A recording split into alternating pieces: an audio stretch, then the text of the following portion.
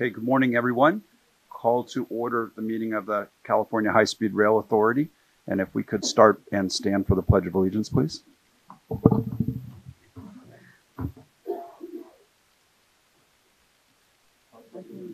to the flag of the United States of America and to the republic for which it stands, one nation, under God, indivisible, with liberty and justice for all.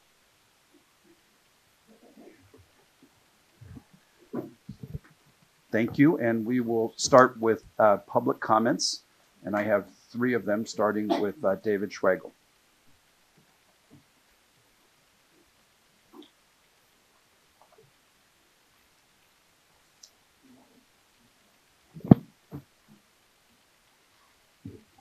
Are we on? Yes. All right, here we go. Greetings, HSR Board. David Schwagel with Apex Civil Engineering. 3 items. First, I'm pleased to see that the project was the star of the show at the Economic Summit, and I encourage all of us to stay in the conversation on driving the economy forward with infrastructure. Barry Broom is confirmed for the California Statewide Infrastructure Symposium on Friday, April 3rd, 2020 at the Hilton Garden West here in Sacramento, and ASCE is going to be spending out speaker invitations to both you, Chairman Donza, as well as Director Arambula. Second off, Cascadia Rail Summit was well worth the 929-mile drive up to Microsoft. The main takeaway for us, based on that summit, is see what we can do to transform Fresno Clovis into a destination that rivals that of Vancouver, BC. They have amazing synergy. Microsoft alone, the host of the summit, invested $600,000 just to study Seattle to Vancouver, BC HSR within the greater Seattle Angel Hair Pasta Bowl that extends down to Portland and up to Vancouver, BC. They basically need to build the system. Otherwise, they're going to watch as the Cascadia Innovation Corridor, 316-mile long, becomes a parking lot. And third and finally, I just wanted to make sure that among the consultants that we are encouraging industry engagement as well as factually representing the longevity of positions, because I know when I was change order manager for CP23, I really would have liked to have the opportunity to attend the entire U.S. High-Speed Rail Association conference in Los Angeles, April and May, so I can learn change order management best practices from around the world, and to make sure that when someone is claiming that, hey, the position is long-term and we only hire long-term, that they are actually able to deliver as opposed to laying someone off 11 weeks later. Thank you so much. Thank you, Mr. Schwagel. The next comment is from Jacqueline Broder.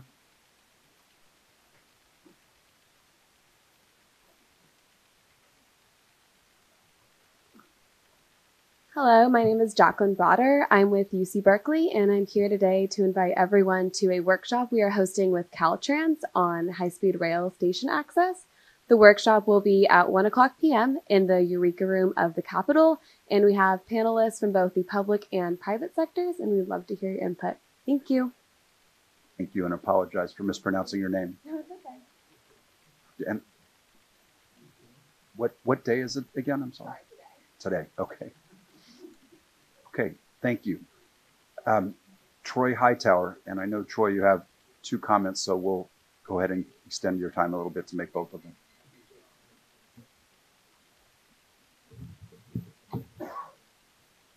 Good morning, Chairman, board members, and staff. My name is Troy Hightower. I'm an independent transportation consultant with my own firm down in Bakersfield, California. I, and along with others in Kern County, do support the high-speed rail project in general. I have 2 comments. One is related to agenda item number 2, the maintenance facilities. I'd like the board to consider the 2 sites that Kern County proposed in the original call for projects, one in Wasco and one in Shafter. I believe in the presentation there's mention that the light maintenance facility and the heavy maintenance facility should be co-located. So I'd also like you to reconsider that. I can understand the light maintenance facilities being close to stations, but I do believe that the heavy maintenance facility is better located in the center of the overall system, which will be within Kern County. My second comment is I'd like you to consider using the existing Amtrak station in downtown Bakersfield as an interim high-speed rail station as you build out the high-speed rail infrastructure. That station is relatively new. It was built with extra capacity, anticipating high-speed rail. They built a new parking lot that has EV charging stations. And of course, it has the bus connections to all of Southern California, Palmdale, and Las Vegas. As you all know, high-speed rail trains do not approach the stations at high speed. So they must slow down before they go to the station. So this interim station would require slowing down and maybe going on the existing rail. However, since high-speed rail needs to slow down to go in and out of the station, I think that impact would be minimal. But the key benefits would be the savings in cost, where you can move forward. I know you're looking at a $4 billion cost for extending to Bakersfield. And the most, I believe, is building the ridership. I ride the train regular. I came on the train here. I think that by using that as an interim station, we can start building ridership so that people will start using the train more often. And I believe that every new rider on the train from today on will help meet our impacts that we have with air quality in the Central Valley. With that, I thank you for your time, and I appreciate your consideration of my comments. Thank you, Mr. Hightower. And I did get one more comment from Mark Hamilton.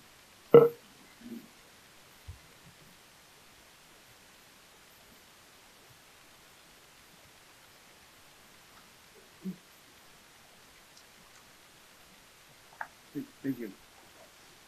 As the board and Mr. Chairman, my name is Mark Hamilton, the City of Chowchilla. Can you turn them? Thank you. Sorry, I apologize for that. My name is Mark Hamilton, the City of Chowchilla.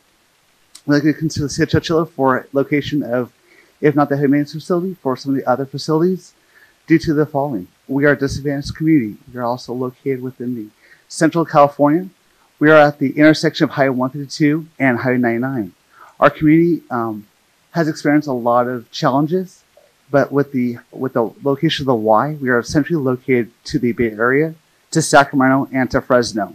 And we feel for those reasons that we are an ideal location for the head maintenance facility. We have also one property owner who owns the site that was considered with our submittals. Additionally, the Y is at the juncture where it can be a huge asset to the whole state as a whole, being the location to the city of Fresno, Madera County, as well as the connection line.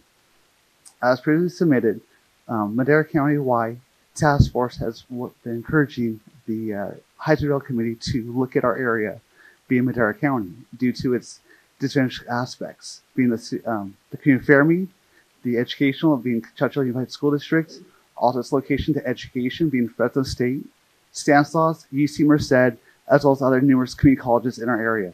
And we feel that the location of this facility would be able to be better served with a lot of the state educational services within the area that could really grow and prosper not only the communities, but also improve the educational and training of our underserved youth in our area. We appreciate your time and consideration. Thank you. Thank you, Mr. Hamilton. And I do not see any more public comment cards. So we will move on to the board regular agenda. And I'd like to start with some comments of my own before we hit the conversation around the board minutes. Just a little over 2 weeks ago, I attended the California Economic Summit in Fresno to, among other things, discuss the governor's Regions Rise Together initiative and the plan for focusing key state attention on regions of the state that have been largely left behind while other regions have thrived. The summit included an oversubscribed and terrific tour of the high-speed rail construction going on in Fresno, ably led by Diana. Thank you for doing that, Diana. The Regions Rise Together initiative that we discussed recognizes the dynamism and economic potential of communities in California that have not experienced the same robust growth as the coastal areas of the state, the Bay Area, Silicon Valley, Los Angeles, and San Diego. Regions Rise Together is about encouraging a vibrant, inclusive, and sustainable economy by changing the mental map of California and connecting all of California so that we have a California for all. The governor made a number of key announcements at the Economic Summit, and I'm particularly pleased with where he expressed his continued and unequivocal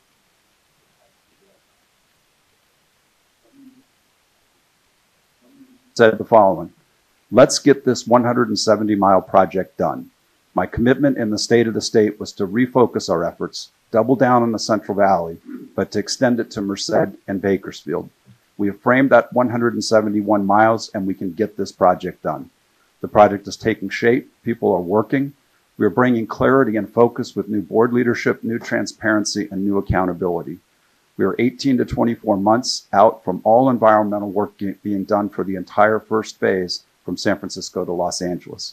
He concluded with saying, "For me, this is not an ideological endeavor. It's a pragmatic endeavor, and we're going to get it done." Was pleased to see that statement and reinforcing what the governor has said before. This board is charged with fulfilling a mission defined in law and approved by California voters. Our mission is clear: deliver electrified high-speed rail to California, a mission that advances our policy objectives related to both protecting our environment while growing our economy and creating economic opportunity and mobility. Like the governor, I'm convinced the best way to do that is to move forward on the 171-mile interim service connecting Merced, Fresno, and Bakersfield with electrified high-speed rail service. This would represent the first building block for delivering on the rest of the system. This approach, according to our early train operator, would have numerous benefits for California. It would reduce the travel time through the valley by 90 to 100 minutes. It would provide faster, more frequent, and more reliable passenger service than is currently available in the valley. Through partnerships with other operators, it would enhance connectivity and accessibility to other passenger rail services in Merced, where the legislature has committed nearly $1 billion to bring the ACE service and connect to our system and Amtrak.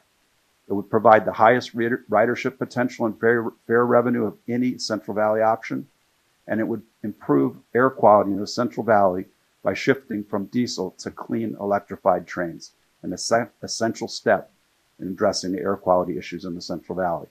It would allow us to put assets constructed for high-speed rail use by allowing for early testing of electrified high-speed rail operations.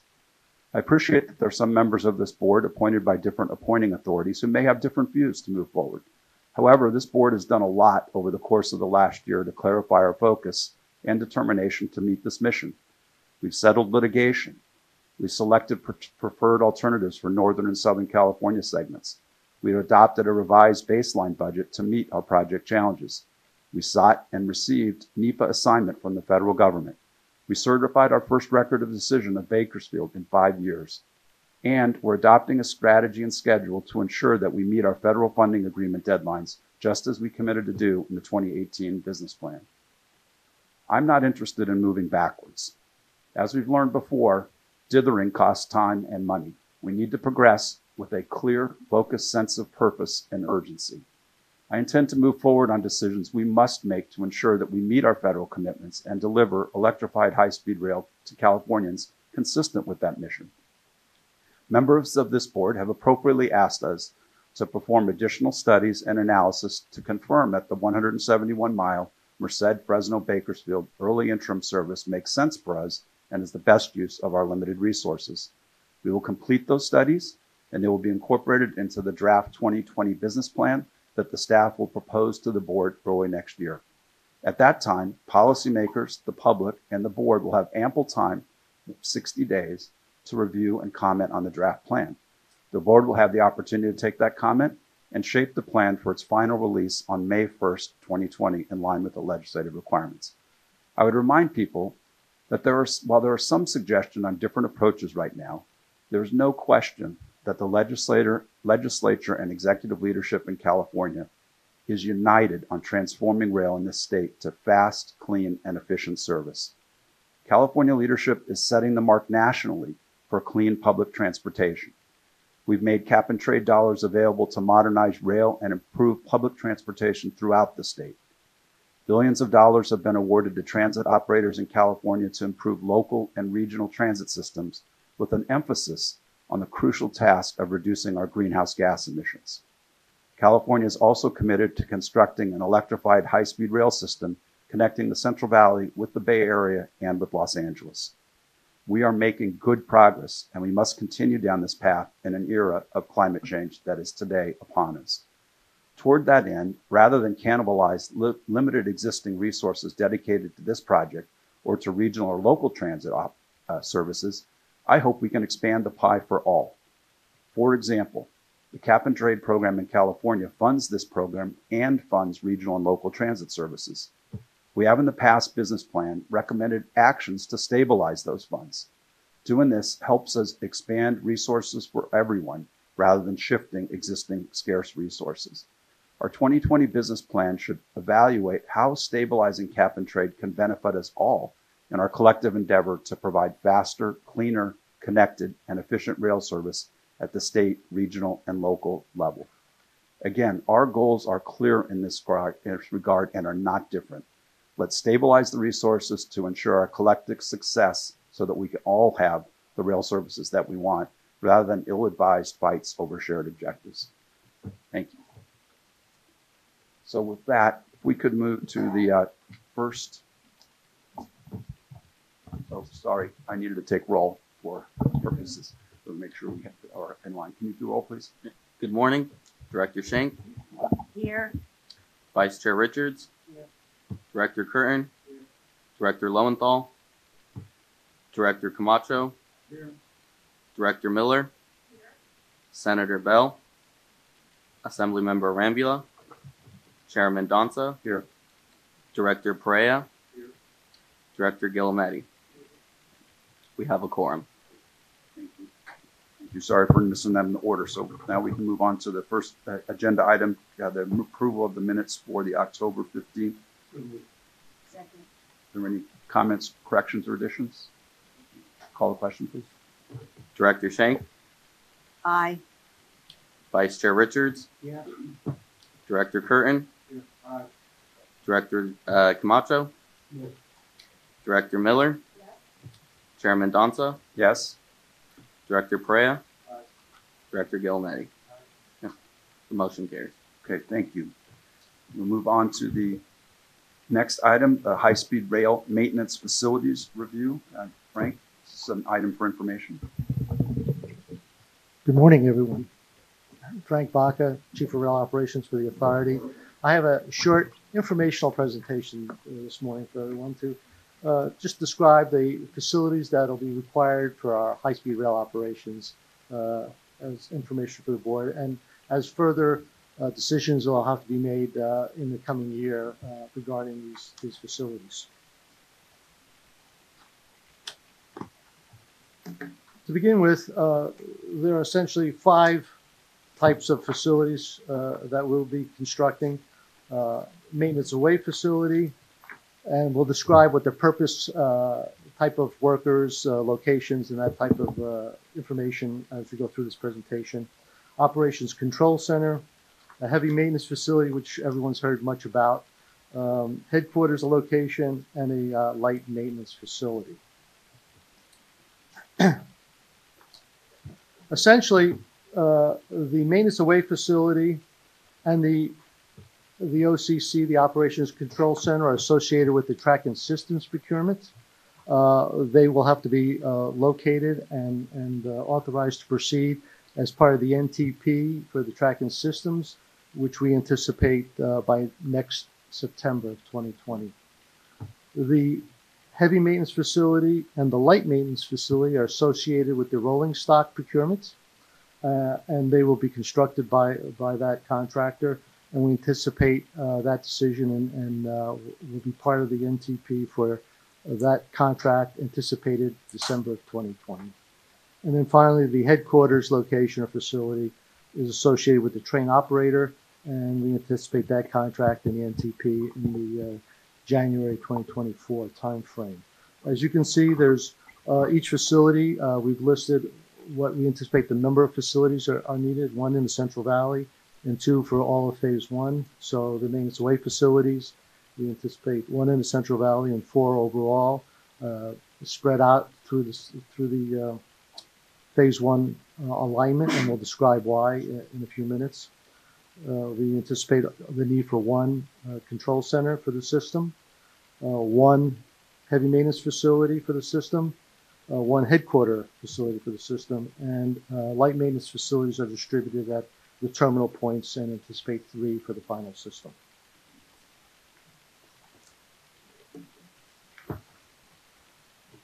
Maintenance away facility.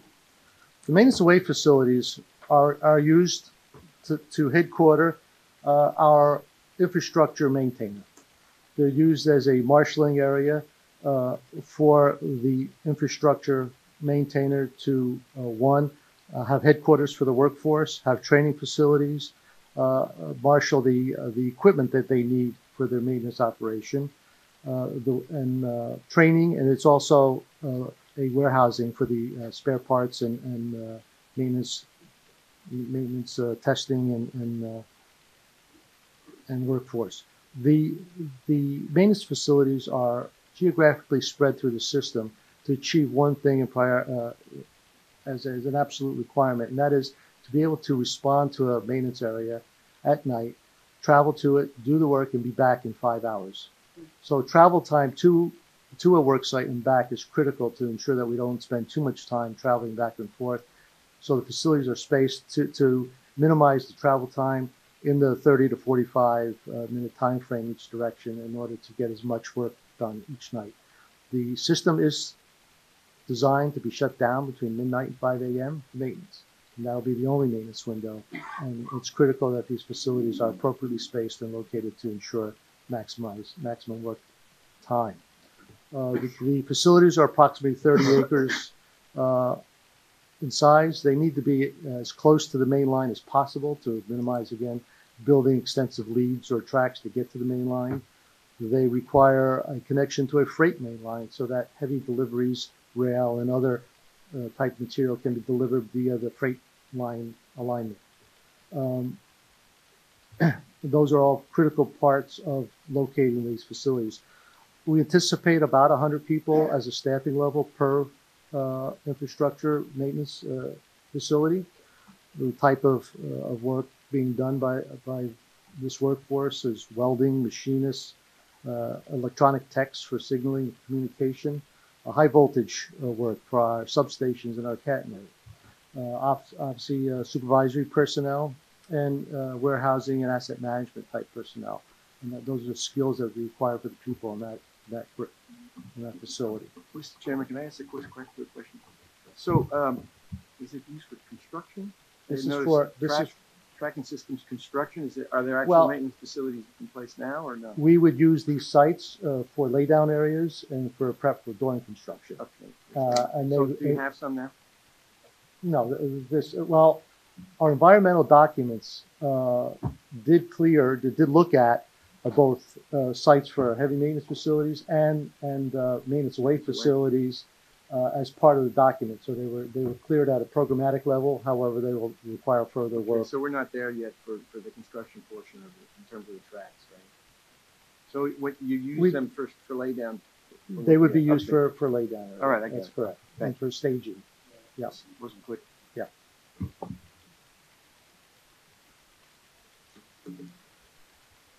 Second facility type is our operational control center.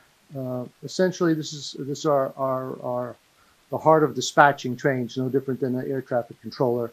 Our dispatchers for trains is in this facility. It's also our dispatching for high voltage power, as a utility would dispatch power, and monitoring the conditions of our infrastructure, both the high voltage as well as the conditions of their signaling system, communication system, and other systems.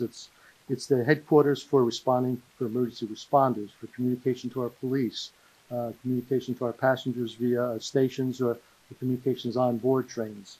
It provides overall oversight of everything that's happening on the system. It's a 24/7 type of operation. The type of facility would be an office type environment. Starting initial operations, we anticipate about 40 to 50 people on a 24/7 type operation.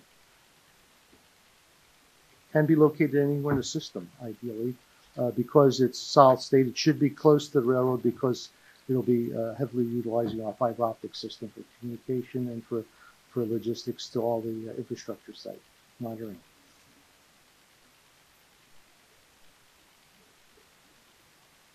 Heavy maintenance facility. Our heavy maintenance facility is a shop environment. Its primary role is for the maintenance and overhaul of our rolling stock equipment. It can be used for the initial assembly of the train sets and will be used for periodic larger maintenance type of operations. As we talk about the light maintenance, you'll see that is the day-to-day maintenance, the lighter maintenance, but the heavy maintenance facility is where you take a train out of service for a period of time to do major work. It becomes a major focal point during mid-life rebuild. The trains have a useful life of about 30 years. Mid-life, about 15, you do a major tear down. And at that point, you would staff up to the heavy maintenance facility to do that mid-life rebuild for a number of years and then wind back down during normal operations. It's also will be used for the initial testing and commissioning of our trains, as well as possibly assembly. This facility should be located near a freight main line because you need to potentially bring in parts, bogies, trucks, what have you, as part of maintenance. It also needs possibly bringing in the cars and the trains via freight based on who the successful bidder is and where the shop location is. It's about 150 or 60 acre facility. Should be also adjacent to our main line to minimize extensive lead tracks to be built and costs associated with that. The initial staffing level during both assembly and during the routine annual maintenance type structures is about 65, 75, 80 personnel. It will grow to several hundred during the mid-life rebuilds and then wind back down after that kind of operation has been completed.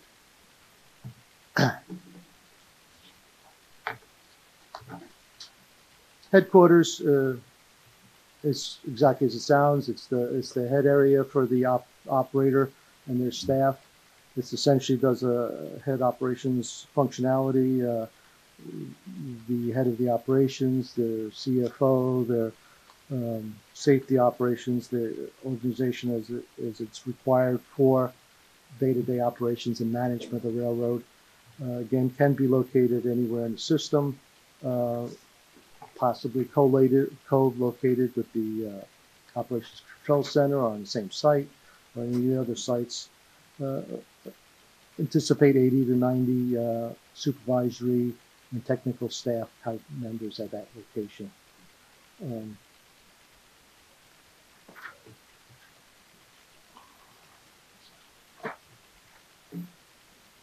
Light maintenance facility is the second of the rolling stock facilities. Essentially, this is the facility as close to the end terminals as you can get so that you would store trains there overnight to be available during the day to start services at Los Angeles and at San Francisco, and in Central Valley would be Merced. This facility would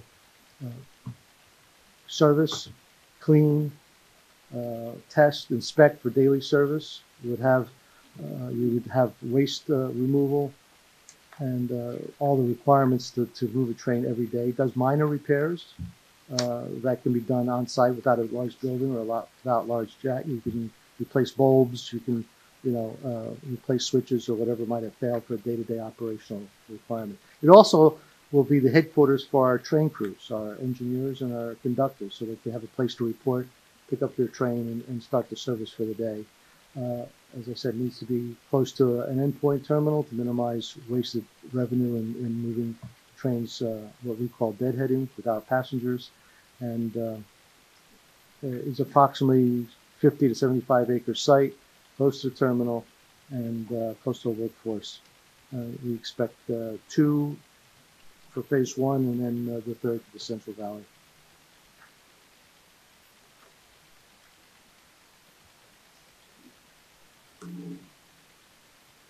Our finance team did a quick analysis of the economic impacts of these facilities and the workforce associated with these facilities, both direct in terms of the actual salaries and the expenses for the facilities, as well as the material purchases that supports the inventory and supports the work that they're doing every day. And then finally, the induced effects of housing, groceries, and those expenditures associated with the workforce and the facilities at large. And as you can see from this last slide, what the direct, indirect, and induced economic impacts are for these facilities individually and as a total, and we put that out there just as information. At this point, I have any questions I might be able to answer for anyone. Any questions? Yeah, I do. If you would just give a little more color to how, oh, sorry. Yeah, sorry. If you just give a little more color to how the decisions are going to be made, so we have some transparency about what the thinking is now, understanding that it might change later. So there'll be each of the facilities, I've given you a high level description of kind of the requirements. They need freight connections. They need to be close to our alignment. They need to be a certain size. They need to be there employment opportunities for local. So that criteria is put together, and then prospective sites are then evaluated based on that criteria. One, and then two, we have a set of criteria for ensuring that the operation is as efficient as can be, minimize throwaway costs. As I indicated, there's a term in the industry called deadheading, which means you're moving a train with no customers, no one paying, so you're accumulating mileage and you're accumulating an engineer and crew without receiving revenue. So you want to minimize those kind of costs. So there's a set of criteria for each of these facilities, both from an operational perspective and a physical perspective in terms of what they require. And that evaluation then will be put forth to come back with a staff recommendation on what the best sites are for the operation. Are we going to have any requirements of the communities that are being considered, workforce development or other kinds of things that we might? There were several sites. I think there were 9 sites proposed from communities in terms of the HMF, and what those sites offer will be part of the criteria in terms of workforce, available workforce, distance to the centers of towns. So there is the human side of what the benefits are for our employees being able to get to the work site. So with respect to the heavy maintenance facilities alone, there was an expression of interest put out some time ago by the authority that got 9 responses from various communities, including some that indicated the services they have around that area, the location, the acreage, other elements they have that the communities offer. One of the reasons for doing this presentation to the board, though, is because there's many more facilities than just the heavy maintenance facilities. And as you can see here, even in this presentation, the maintenance of way facility, for example, has the most direct economic impact going forward. And so I think what we see going forward is laying out where all of these facilities would need to be to have a optimal operation scenario, make recommendations to the board, accounting for some of the elements that are needed in the communities for these facilities, and inform the board of that, and then ultimately move toward an action. But again, the big idea, I think, in a way, unfortunately, the heavy maintenance facility by itself has taken on a life of its own as this grand prize. And what we were attempting to do here is say, there's many other facilities that are needed. And so we had to talk about all of this. And, My question was about all of them, not just heavy maintenance. And it also includes, to have an optimal workforce, they have to have affordable housing. It's not at all involved in providing affordable, reasonable housing for these very good. Middle-class jobs. Those are the kinds of things that I would be interested in knowing. Thank you. Great. Any other questions from board members? Your heavy maintenance, you said about 60, 70 people, 65, 70 people, that it would ramp up to 300 to 400. Is that during the high maintenance operations? Is that? Yes. Yeah. So Yes. it wouldn't be like a permanent 300 to 400. No, it would not actually. And the 65 could be 100 during assembly, but essentially you have a more stable workforce that then peaks during the midlife rebuild for about 4 or 5 years as you rebuild and of course the more trains you have in service, the longer that rebuild period would be. And then at the end of that period, it would probably decline back down to to a lower number. And then the maintenance of way with staffing of about 100, 110. That would be fairly consistent at all Is that times. for Each facility, that's correct, and that would be fairly consistent at all times. You would have some peaks when you have a recapitalization program, and so therefore you would recapitalize some of the project elements, infrastructure as required. And during those periods, you would ramp up for several years to recapitalize. And you said there would be 3 of those. Okay. There's actually 4 abatements away in addition to the Central Valley, I believe, spread out between the LA Basin to. I'm sorry. Yeah. Right. Yeah. Yeah. Then I was looking at light maintenance. Yeah, those are and that the staffing for light maintenance facilities would be fairly consistent. They would go up based on if you increase train service. And there are increase about more 100 trains. each in each station. And again, it's dependent on how many trains you run because that also headquarters the crews. So, but essentially that would be it. And then you'd increase it for as trains increase, you'd increase obviously the crews that go with the trains.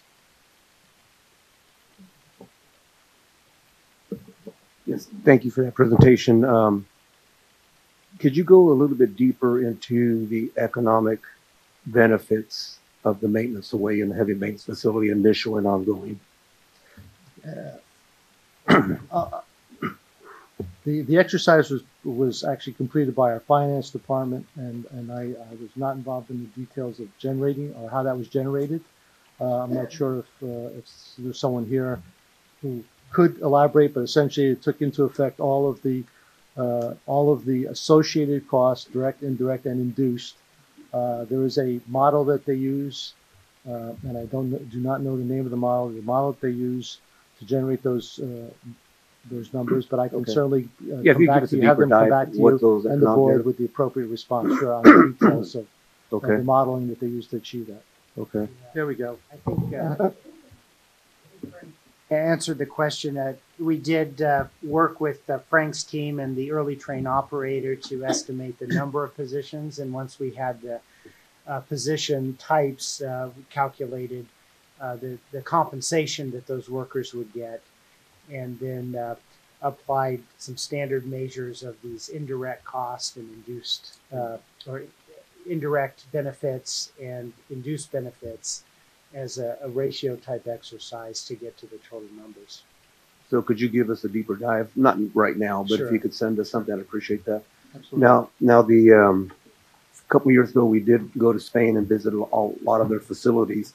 And if I recall correctly, the heavy maintenance facility had a staff, excuse me, an ongoing staff of approximately 300 people working 3 different shifts. So do you envision that that's the way this one would be, give or take a certain number of staff? Yeah, the heavy maintenance facility would have could have a three shift operation. However, it's also dependent on how many trains you have and how many trains you are operating. Okay. So at full build out phase 1, when we're operating almost 80 trains a day, you would probably have 10% of that work the fleet at the HMF, and therefore you do those repairs that way. When you're starting out with 6, 10 trains, you would not have a fleet sufficient enough to have more than 1 shift operation at the HMF. Right. So it's going to be very dependent on where we are in the operation in terms of the phase and the ramp up. So, Now- so now that will change. You made a comment that at the heavy maintenance facility that the trains may be assembled there. That'll If be- not there, where? Well, it depends on who the successful bidder is. They might have facilities in California. They might have facilities in the adjoining states that they might already have built and under operation that they might assemble and then transport it. So we would encourage that they use the facility for assembly. We would encourage that they bring the jobs to California on the early onset, but it's really dependent on the who the successful bidder is. Okay. No, there's been no determinations though on that level. No, yet. no, not at all. We'll make the property and the assets available so that to encourage them to do that. Mm-hmm. Yes. Okay. Now, you had also mentioned that as part of the environmental review, some sites have been cleared. What are those sites? They have done an initial review of them, make sure there's no fatal flaws. There's nothing that would prevent us from going forward. I can't name all 9 of them off the top of my head. Okay. You can send us a list. HMF. Send us a But they were solicited. They're across the Central Valley from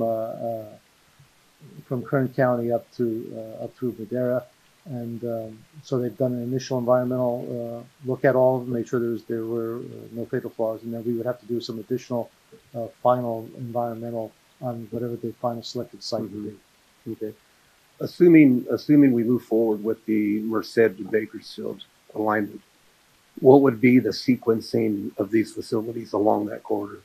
Maintenance away sites would be required first, and then a heavy maintenance facility second. The control center goes concurrent with the maintenance away facility because it's part of the tracking systems. In the Central Valley, I would assume that the initial light maintenance facility will be concurrent with the heavy maintenance facility, since it's an interim service and you won't need 2 separate sites for the Central Valley. And then finally, the operator will be the last to join the party, and that'll be the headquarters location. Okay. Now, question, Brian. Yeah. What would be the timing of this decision making?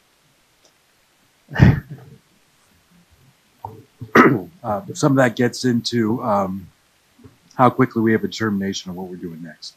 Okay. And so, if we have an interim operating service, as I'm going to talk about a little bit in the CEO report in Central Valley, we would be coming forward on starting to identify the location of these facilities as we move through that initial interim service. Okay, so is that then the timing of decision, Merced to Bakersfield, or is it after the business plan, or is it after that? Just kind of get a feel. What I'm trying to get to is if we are certain that we're moving forward on the Merced to Bakersfield plan, we would then get to work on coming back to this board in 2020, likely, on when and make staff recommendations for where we would locate some of these facilities. As I think you know more than most, at least with respect to the heavy maintenance facility, it's been sitting out there for a number of years now, and I know there's a lot of anxiety in the communities up and down the valley. I think once we get into specificity on what we're doing in the valley as an operational matter, we can then come back to the board with a set of recommendations for where these would be located. Okay. I think it just speaks to the need for decisive decision making, so we can give staff the direction they need to move forward.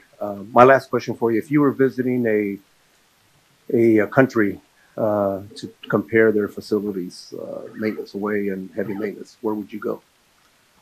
You have all of the modern maintenance facilities, both heavy maintenance facilities for trains and for infrastructure, are all excellent. Multiple countries I've been at, I visited them both in Europe, several countries in Europe, and I think almost any of them that are constructed are good examples that we could use. All right, thank you. Are you recommending the board meet at one of those facilities? Yes. I second that. Frank, one question. If it's a maintenance facility, there is a difference between a diesel maintenance facility and one that is dealing with electrified trains. Is that correct? There's two areas of difference. One is whether you have what we call a unit train, where like in a high-speed train, all those cars are connected together and it takes hours to take them apart. versus what you're used to at an Amtrak or something. You could very quickly take them apart, and you can maintain each car separately. In a unit train, you have to maintain the train together, so therefore you need a jacking mechanism that picks up the entire train together versus just a single car, so that you have that difference. And the second difference is obviously you need a high-level platform to maintain your pantographs and catenary to bring your trains, electric trains in and out. So those are two kind of major differences in the facilities. And what do you anticipate more of a skilled labor towards those who have dealt with electrified trains? Obviously, you have more of a high voltage motor, electrical technician type background versus more of a mechanical type background for diesel engines. Well, the reason I asked is to follow up on Len Shank's or Director Shank's question about those communities. If those individuals to participate in the economic mainstream of all this activity, that we would have training for those communities to participate. And one is a little more sophisticated than the other in terms of diesel versus the other. There's been a great response in the Central Valley from the local universities, community colleges, and tech schools. I mean, I'm really impressed with the response that they've had in putting in programs, both to develop the skill sets that we're going to require and for coordination with European countries for that development and that technology exchange. But this so is I think not that's unique to the Central Valley. I'm sorry. It could be, this is not unique to the Central Valley. It could be the LA corridor, it could be San Diego. Except that the Central Valley has stepped up over the 6 or 7 or 8 years that I've been here to actually implement programs and have them in place today. So it's very impressive.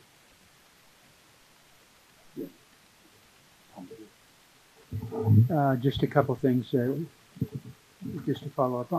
From what I understand, you said earlier, then Frank, I think it's what you were reflecting on the employment at or staffing of the heavy maintenance facility. It was upon completion of phase one, and that when during phase one operations, you're contemplating 300 to 400 full-time employees. Isn't that correct? I mean, that would be the upper end, but yes. I mean, that could be that high, yes. Your slide. Yeah. Okay. I don't know if that, I was just clarifying what, yes. What Will that ramp down then from, it'll ramp down. So it's not we need to be careful in that it's probably, the ramp up is for midlife rebuilds, but as we build from 20 trains to 40 to 60, by the time we start building trains, the first 20 will be needed to rebuild. By the time they're finished, the second set. So depending on how the phasing goes, it might be for decades in terms of the higher number. And I think thank you. Just a second quick question. You said the life of the train set is approximately 30 years? Yes. So what goes into the determination of that life? And would we expect in California with, let's say, our weather conditions, the hours of operation, the speeds of operation, et cetera, were those things are they all incorporated in determining that 30-year period? Yeah, I mean, it's part of the design, life cycle design, and when we put that to train manufacturing. But obviously, the number of miles you run it every day, how well you maintain it every day, the number of customers that are in and out of it every day. So those are all part of the determination. The 30 years is an average, obviously, that we would expect from high-speed rail train design. But based on its use, and you know, it could be 25, it could be 35, but overall, I think you'd see a 30-year life is generally the industry accepted time frame. But right now, we're just using what the average is. But oh yeah, just industry averages, yes. Hone that down to the real expectations here as we get farther down the road. That'll be part of exactly what the final. That'll be part of the evaluation of the final train manufacturer. Yeah. Also, it's a key reason why the maintenance is part of the contract, because they're going to be responsible for the costs associated with that maintenance, and it encourages them to be more efficient on the design. And obviously, it impacts operating costs. Yes, exactly. Reserves. Okay. Thank you. Any other questions? Right, great, thank you. Very helpful. Okay, so we'll move on to item number 3, the audit plan and quality assessment.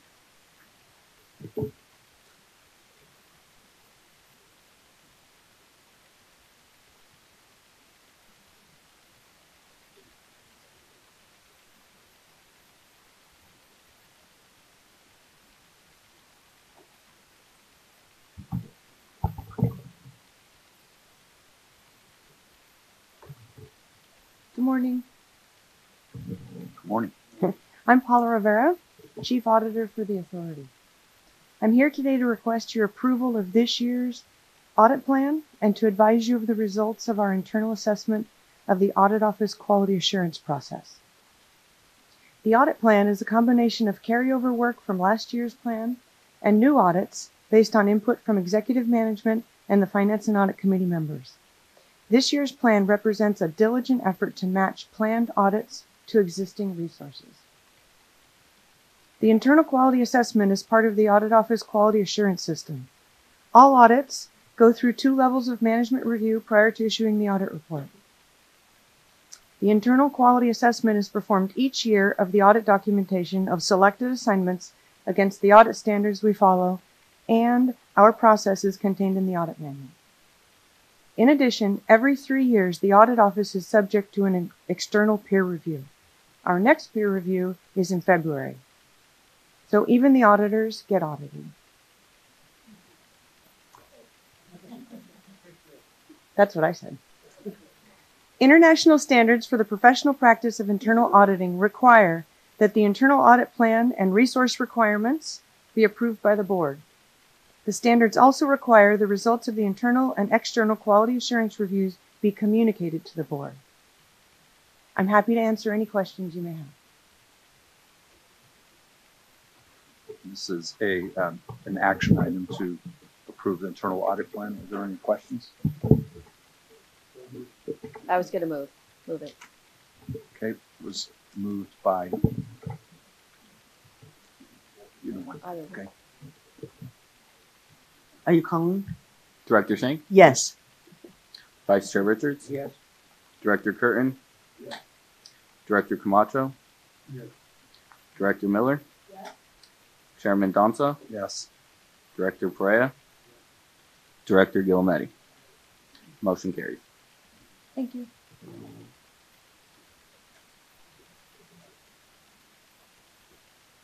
We'll move on to agenda item 4, the CEO report.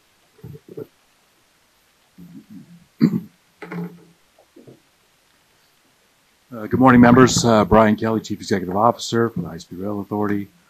I want to inform you all that I tied this bow tie all by myself this morning, and I'm very pleased and proud of myself. Thank you.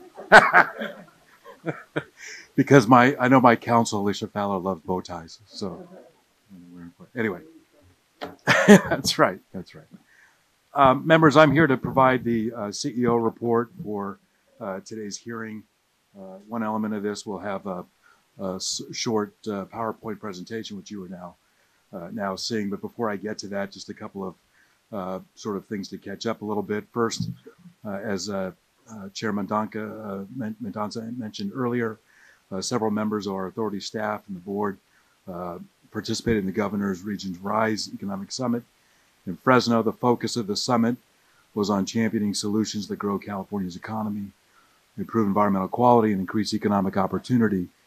3 issues our project is heavily invested in. And Chairman Mendonca and ex officio board member Joaquin Arambula were featured speakers. The authority was a proud participant in the first day of the summit and included various tours of the key areas around the Fresno region. Chairman Mendonca and Central Valley Regional Director Diana Gomez led a tour of 2 of our active construction sites for 24 attendees from around California, allowing participants to hear firsthand from some of the workers who have been placed on the project thanks to the Helmets to Hard Hats program. Also attending the summit were board members Henry Perea and Tom Richards. Following his keynote address of the summit, Governor Newsom met with members of the press and separately did a sit-down interview with the Fresno Bee's editorial board, where again he reiterated his support for the high-speed rail, emphasized his desire for the state to use the existing and available funds to develop the 171-mile Merced to Bakersfield line as an interim operating segment in the first building block of the Silicon Valley to Central Valley line. The governor also reinforced the long-term goal of securing additional federal, state, and local funds and private sector participation, noting that the only way we'll do that is proving ourselves, getting a real project going, and being able to test this technology, the first of its kind in the nation. As members know, I also just want to report that, again, we did Under our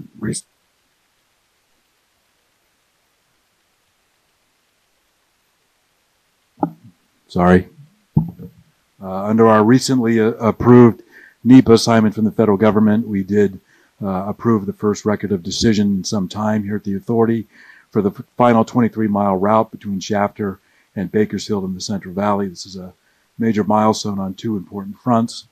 First, it allows the authority to move forward on project development into Bakersfield, and second, this is the authority's first finalized environmental action taken under the state's newly granted NEPA assignment, as I said. The staff involved in finalizing this document deserves tremendous credit. More than 100 stakeholder meetings occurred, 17 public comment and technical working group meetings, and 15 monthly regulatory agency coordination meetings went into this process.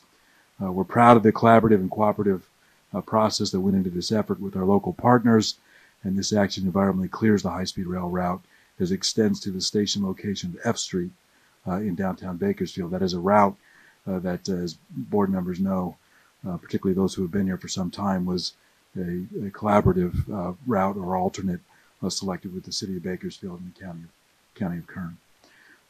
We also announced that we have reached an agreement with the Bakersfield Homeless Center that paves the way for the potential expansion of the center and a new facility within that city.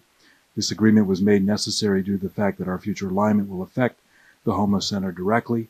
And under the agreement, the center, which is the only emergency shelter for homeless women, children, and families in the city, will remain in its current location for some time while it works to relocate to a new location. We were pleased to reach this agreement because we are committed to assuring that our project builds better communities. And this was a prime example of working closely with the city of Bakersfield, the homeless center down there, to move forward on that agreement. As members, many of you members know, I think now on November 12th, we had a field hearing with the Assembly Transportation Committee in Fresno on November, as I said, on November 12th. We took members of the committee who were available for that hearing on a tour of the construction site and showed them Avenue 12, the San Joaquin River Viaduct, and the Fresno Trench sites. The purpose of the hearing, of course, was to review the status of the high-speed rail project. I testified at the committee along with Vice Chair Tom Richards, Board Member Danny Curtin, CEO Mark Evans from Deutsche Bahn, and folks from the legislature, the peer review group, as well as Stephanie Wiggins, the CEO of Metrolink in Southern California. We are also getting a lot of questions about the status of the 2020 business plan, so I wanted to comment on that as well today.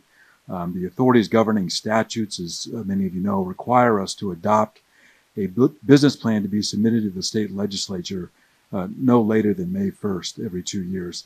That May 1st date is the final draft of that business plan. The statutes provide direction regarding what must be covered in the document, including expected schedule for completing environmental reviews, an estimate of anticipated funds the authority intends to access to complete construction, any public-private development strategies being considered for implementing the system, and a discussion of reasonably foreseeable risks. In addition, updated ridership and revenue forecasts, capital and operating costs, life cycle costs, and other estimates are required. The authority staff is in the process of updating our forecasts and estimates in preparation for issuing the draft 2020 business plan in early February. And again, that provides for a 60-day public review. In addition to summarizing the progress made over the last 2 years, the plan will focus on the challenges, opportunities, and key decisions anticipated over the next few years. These decisions will be informed in part by 2 reports requested by the board earlier this year related to early interim services in the Central Valley, a business case being prepared by our financial advisor, KPMG, and the side-by-side analysis that our early train operator is now working to finalize. As you will recall, in October, you were briefed on the qualitative results of that ETO side-by-side analysis, and they are working in real time on the quantitative elements of that will also inform the business plan preparation. Again, the business plan will focus and be structured around the progress underway between now and 2022, and our intention to have the full environmental clearances by phase 1 a clear strategy for completing all of the requirements under the ARA grant agreement under that deadline scenario, and prospects of up to 350 miles of electrified high-speed rail that could be under project development in California at that time. I do want to move, before I go on to the next topic, I do want to talk a little bit about where we are. This is a graphic that you've seen before. I used this at our October hearing. I used it again at the November 12th hearing with the Assembly Transportation Committee. If I am describing the status of electrified high-speed rail in California today, it looks something like that. The dotted lines there are where we are still in the environmental process to get through, or the environmental documents we must complete in time for the ARA grant requirements. And the green solid lines are where in 2020 we could have full project development underway for electrified high-speed rail in California. The 51 miles, which you are familiar with the Caltrain electrification in the Bay Area, the 171-mile stretch connecting Merced, Fresno, and Bakersfield in the middle of the state. Again, the environmental document we just cleared into Bakersfield. The next environmental document we will clear is the extension into Merced and the Y that starts to turn west into the Bay Area. And then finally, and the thing I'm very encouraged by, is the emergence of the Virgin Train System in Southern California, which the state of California is a full partner in that public-private partnership.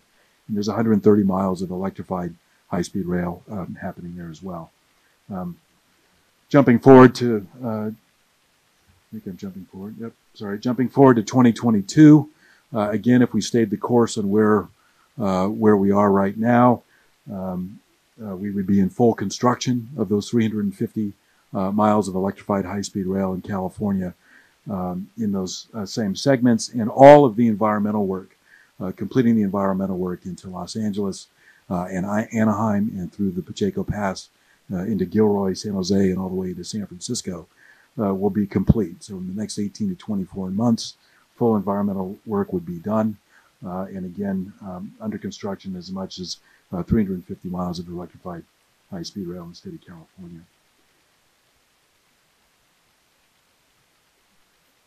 I'm trying to move the slide here, but I'm failing miserably. There we go. I got over aggressive, sorry. Must be the bow tie. I think it's too tight. Some of the members have asked about important decisions that go in, that are on the horizon for us going forward, and what we have to do to get to some of those decisions. And again, I think one area where we will talk about this again will be in December, when we go before this board and talk about the status of the track and systems contract that is we've been out on the statement of qualifications for. We'll be reporting that statement of qualifications to this board in December, and then seeking to get approval to move forward on the RFP for that. But what this is intended to show are sort of once we make a decision with clarity on what we're doing next, it then opens the floodgates to a series of additional decisions that we could and should make if we are moving forward with sort of a clarity and focus. And what this shows is, we've sort of made a call now to move forward on the track and systems statement of qualifications. Again, we'll be reporting on where that is from a competitive standpoint at the next hearing, and talk to the board about how we move forward on that RFP. But also getting clarity on what's next beyond the 119 miles helps us get to other things that we need to resolve. As you heard earlier today, there was a presentation from Frank Vaca on maintenance facilities, light maintenance, heavy maintenance, maintenance away facilities, and where those kinds of things would be located. Getting going on the next operation, or the first operational segment, would help us define and locate those facilities and come back to the board with what those look like. We ultimately have to get to a decision on procuring rolling stock if we're going to move to a segment where we have electrified trains in operations. That is a long lead time procurement that we'll need to get moving on. And so that's another issue that sits waiting for us once we decide what the initial decisions are. As I mentioned before, we have already cleared the Bakersfield stretch into downtown Bakersfield. Look, from where From where I sit and the way I think about project development and the mission and the direction to the staff is once you clear an environmental document, it provides the first opportunity for us to demonstrate that we're moving forward on project development and into construction in a way where we've learned our lessons from the past. This is the first opportunity, this element is the first opportunity where we can show that we'll have a new and aggressive strategy on right-of-way procurement, utility relocation before we get into full construction of that next segment. And so I'm eager to get going on that project development work into the Bakersfield stretch. And our next environmental document, which sits out about 10 months from now, is the Merced stretch. Both the stretch into Merced and the beginning of the turning west toward the Pacheco Pass, what's called the Y. That'll be done in September of 2020. And again, it'll present an opportunity for us to then move forward on how we do project development in those areas. And then, of course, there's an MOU operating agreement that we'll need to execute for early operations in that Central Valley segment. So again, it was asked earlier what kind of decisions are on the horizon for us and what is the import of getting a clear direction on what is our next steps. This document here is designed to sort of reflect what some of those things are. If we get clarity on what we're doing beyond the 119, we then get to the next set of decisions that can be made to show us advancing the project and be very clear on our focus and direction going forward. So that's what that is designed to show. I'm happy to take any questions at this point, or I can move on with the CEO report. Why don't you keep going? We can do questions. Sure. Okay. There are a couple of configuration changes and a settlement that I want to describe to the board that went through both our BOC committee and yesterday went through the executive committee. The first is a configuration change. This does not have a dollar sign assigned to it yet. It will come back to the board for any necessary change order. But recently, the authority approved changing the Kings Tulare Regional Station, what's called Project 517, from an at-grade structure to an at-grade station with an elevated platform, a decision that was made in collaboration with Kings County and the city of Hanford. This configuration change yields several benefits, including that most of the right-of-way required to complete that structure, which has a smaller footprint, has already been acquired and handed over to the contractor. In addition, with this change, the authority will not need to modify the Union Pacific Railroad line at this location, nor will we need to relocate a major PG&E transmission line. This change includes refining the station location with which necessitates an environmental reexamination, but does not create a constraint to starting construction of the viaduct structure. The authority will now negotiate a change order to implement this change, the cost of which was anticipated and accounted for in the revised program baseline adopted last May in 2019. Due to the benefits described above, including the greater schedule certainty toward achieving the federal ARA deadline, this change we believe is in the best interest of the authority, the state, and the project. Second, I had come before this board twice before to talk about settlements we have reached with the contractors on time impact analysis or delay claims that have been sitting for some time, both in CP4 and CP1. Yesterday, I also approved and informed Chairman Mendonça, but we approved yesterday a settlement agreement with Dragados Flatiron Joint Venture, addressing a series of delays associated with securing right-of-way, utility relocation, third-party agreements, and authority-directed change orders in design and scope. Per the delegation of authority policy, I reported to the board chair that this settlement had been reached. Through this agreement, we have cleared the costs associated with these delays through a modification of the contract budget of $133.9 million and a time extension to April 18th, 2022. A comprehensive analysis by the authority's independent auditor helped inform this agreement, and because of this agreement, a potentially higher potential risk exposure has successfully been avoided. These costs were identified and accounted for again in the Rev 1 program baseline adopted in May, and with the agreement, the funds were moved from the contract contingency to the contract budget. As a result of working through these issues with DFJV, a more collaborative relationship has been established which has already led to increased construction progress. This agreement also provides completion date certainty both to the contractor and to the authority. So again, it's part of settling old claims that have been sitting for some time. And as part of our effort to move forward on the project, we have now settled with each of the contractors for delay claims. I think I mentioned already, went through the decision tree, and so that's the next next item that I have here, but I already walked through that, so I think I'll skip that for now. The last thing I will share with this board, in this CEO report, and I think you have a copy up there. If you don't, I'll get you a copy. But we are adopting dates for the 2020 board meetings. Staff has contacted your offices to try to make sure we can schedule those in a way that work for as many board members as possible. You will see as we get about 4 months into the new year, we have met on Tuesdays generally. We have found that that does create some problems in finding offices and venues for hearings because so many local governments also meet on Tuesdays. And so there is a recommendation in about the 5th month of May and going forward that our hearing dates would move to Thursday. So I have a proposed schedule for the board meeting dates that will be shared with you. If you're not in front of you now, they will be shared with you today. That is reflective of Tuesday meetings for January, February, March, and April, and then shifting to Thursday for the remainder of 2020. And again, those dates are in front of you, and that's how we intend to proceed. With that, Mr. Chairman and members, I'm happy to answer any questions.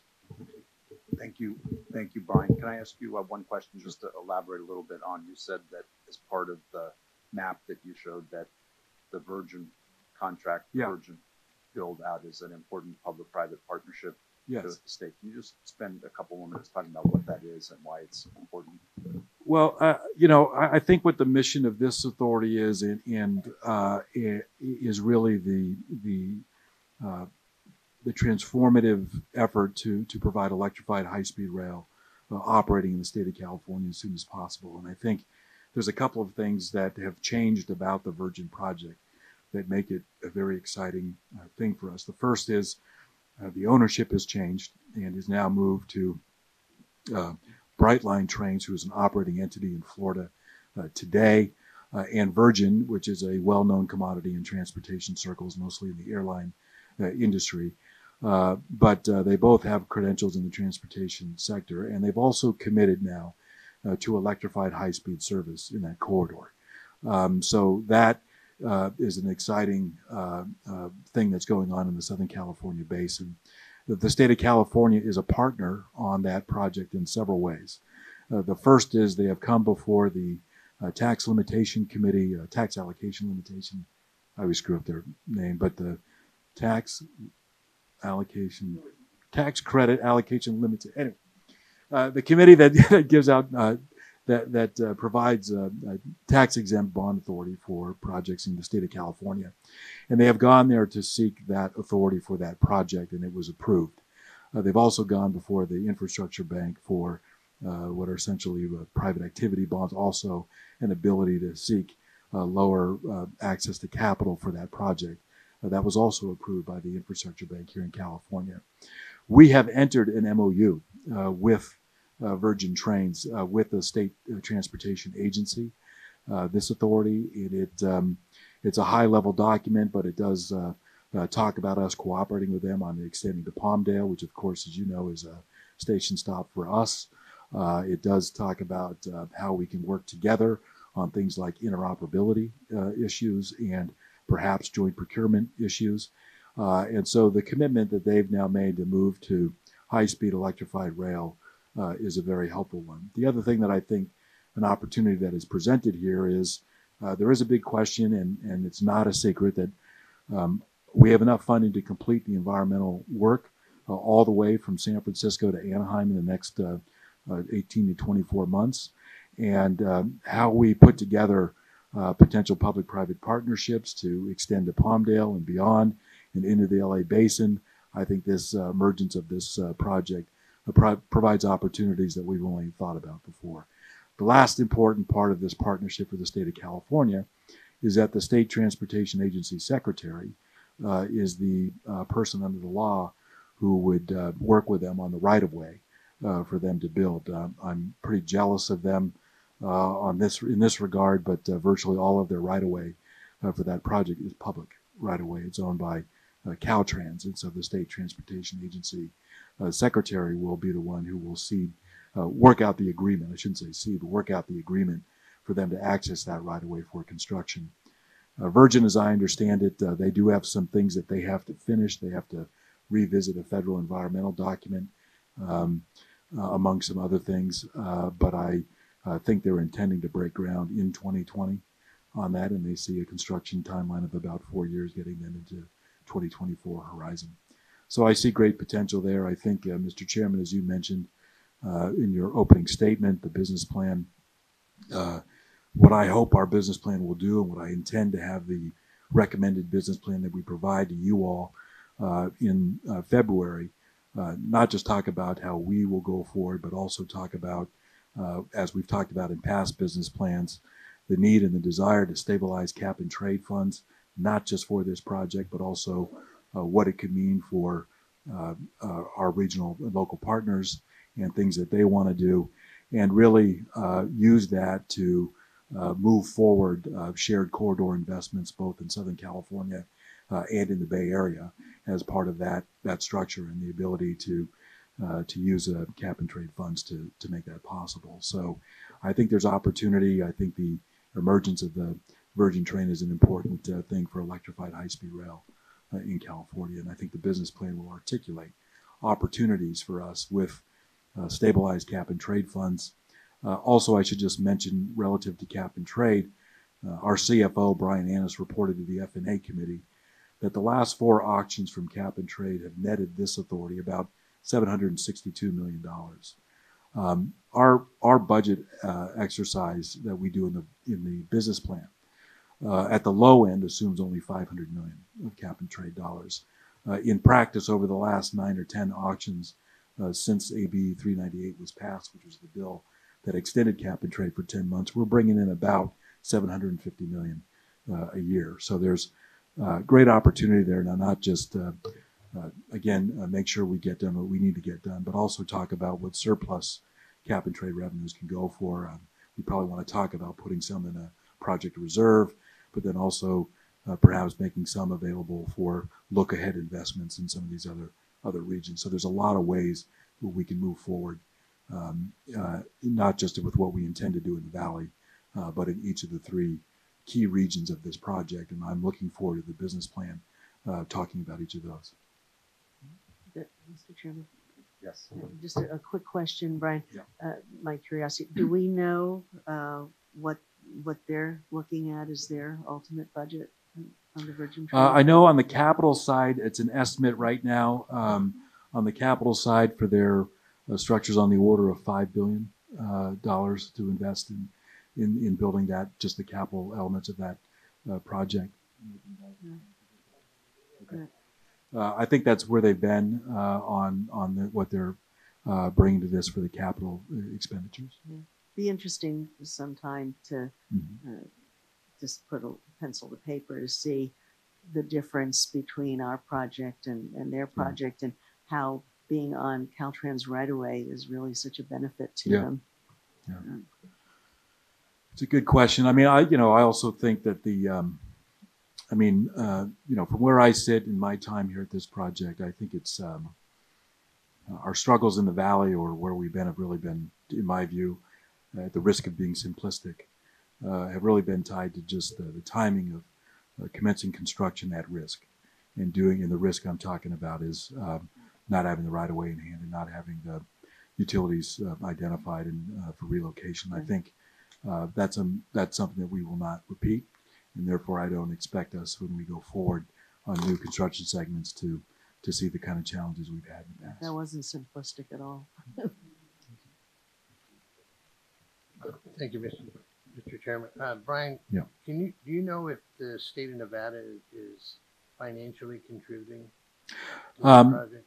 I want to be clear that the risk on the capital and the risk on the revenue from the project is being taken even here in California by the private entity itself. We are not putting the state of California at any risk in offering access to low access capital. I think the same kind of request is coming of the state of Nevada. Not that they're putting in direct state dollars, but that they're also being asked to provide access through state mechanisms for low access or low capital options. So it's the same kind of approvals that we've provided here in California. Yeah. Brian, Yes, I think we can all agree that the Virgin train is very much dependent on, for total success, for us to connect to them. I think it would be, a waste of dollars for them to think that Victorville is, that people will drive from Los Angeles to Victorville to pick up a train to go to Vegas. Don't be so sure. They'll just continue to go. It's Vegas. Don't be so sure. But realizing that it also impacts our state in terms of ridership, and who knows what it'll do for ridership. Realizing that they're into construction, what is the date that they're looking at or anticipating completing that? I believe I'm going off of memory, so that's fine. And again, that's really tight. I think the estimate that they have for is roughly a 4-year construction window. So I think they see a 2020 start date. Again, assuming that all of their approvals are done, the right of way is in hand. And I believe their plan was to commence construction sometime in 2020 and wrap up at least the capital elements in around 2024, 2025, that timeline. So realizing they could be done in 2024, does that change any of your thinking relative to what we should be doing to have a system up and running in the LA corridor? Well, it affirms my thinking that we should move forward on an expanded electrified high-speed rail system in California. And so what I mean by that is, look, I will tell you what I think. Okay, what I think is this: this board has made policy decisions over the last several years that, since I've been here, my single objective has been trying to focus on those, put clarity to those, redouble our commitments to those, and execute those. And so that includes electrifying the Central Valley. And so what I think is vital is that we, since the day I got here, was get out of the orchard in the southern terminus in the valley and get into downtown Bakersfield. Extending to Merced, according to our ETO, after a study that we asked them to do and indicated in the business plan we'd asked them to do, the Merced to Bakersfield run has been the recommended section to initiate service. What I think is vital is that we get that done. We demonstrate that we can run the technology, and we provide high-speed electrified service over a 171-mile stretch. We complete the work with Caltrain in the Bay Area, and we help move along the Virgin train system in the Southern California segment. Coupled with that, I think it's vitally important that we complete our environmental work in these segments in the next 18 to 22 months, so that we are all clearer on what the routes could be to connect. And I agree with you. I don't think they have any intention of going Las Vegas to Victorville. I think that they want to extend to Palmdale and ultimately down to LA. And the way I look at it is, I want to get that environmental work done.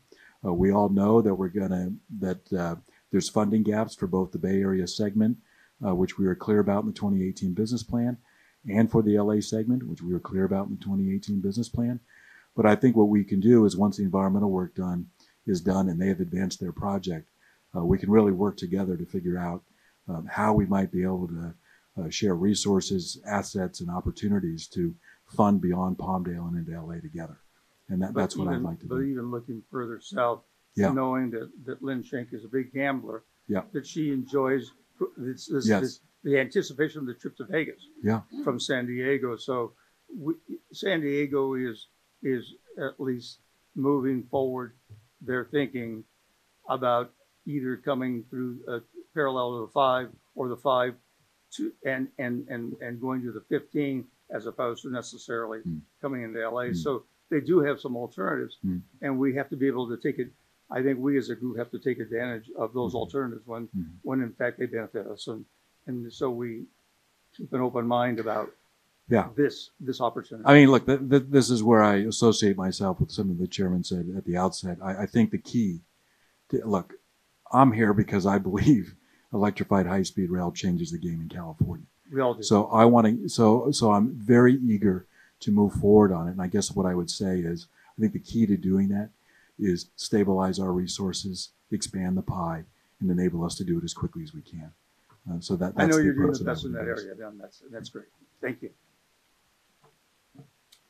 So what really intrigued me was the 250 extra in cap and trade for the last 9 auctions.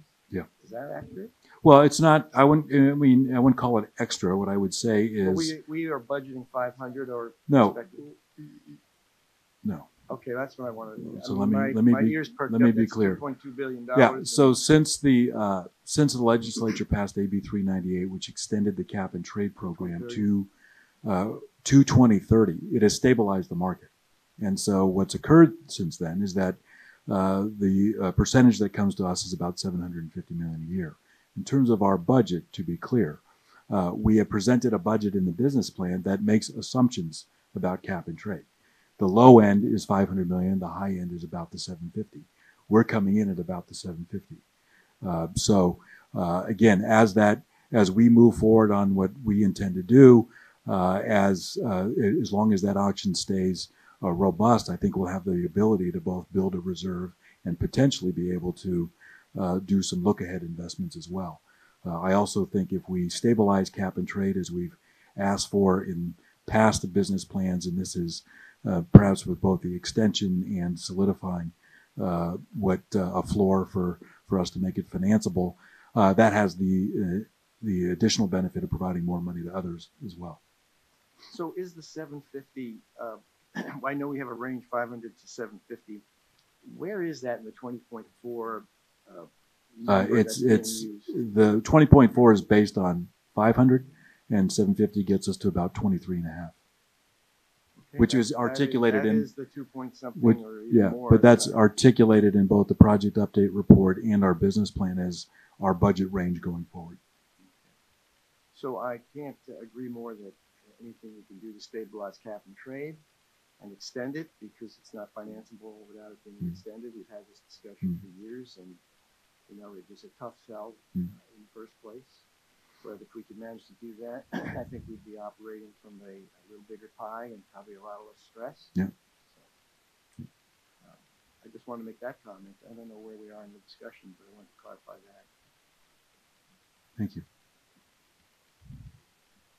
I just want to thank you, Brian, for that, because it's really exciting to see this this particular graph, because we all know when you get influx of private, a lot of things can start happening and opportunities. I do think the converse of that is that you have to remain with your eye on the initial prize and be stable and be consistent with your activities, particularly as a government agency. We have to make sure that we don't, we don't move and shift and create all different kinds of alternatives and scenarios, because when private investment looks, they look for stability and they look for some certainty and definite certainty in terms of return and all kinds of things. So I really appreciate this, because it does show a lot of progress, and it shows willingness of the private sector to be involved.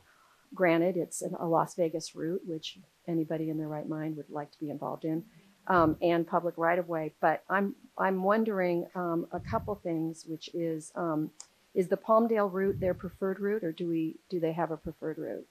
Well, I think their initial objective is to get from Victorville to Palmdale. There is for example, I think they're seeking with LA Metro and with the State Transportation Agency some planning help to get that 50-mile stretch done.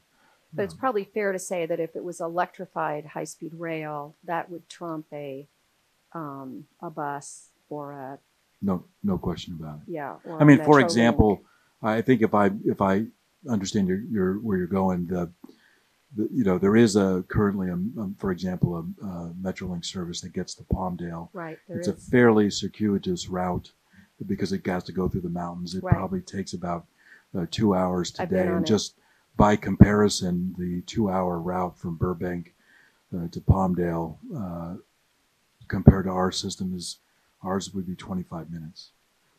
So electrifying that stretch is key in trying to shorten the route. Right. Thank you. Sure. Other questions?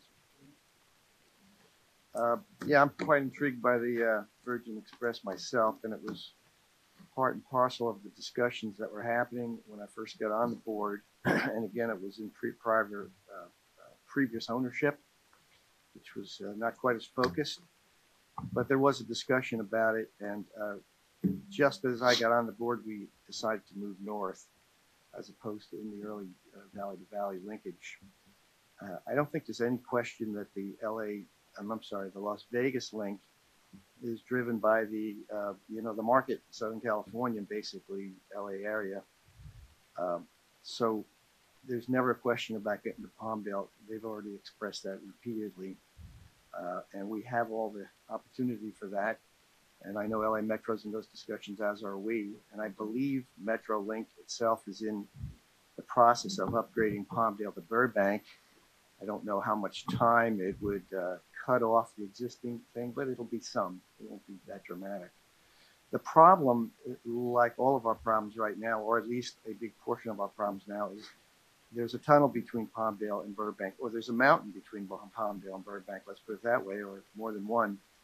And there's no tunnels, no money for tunnels.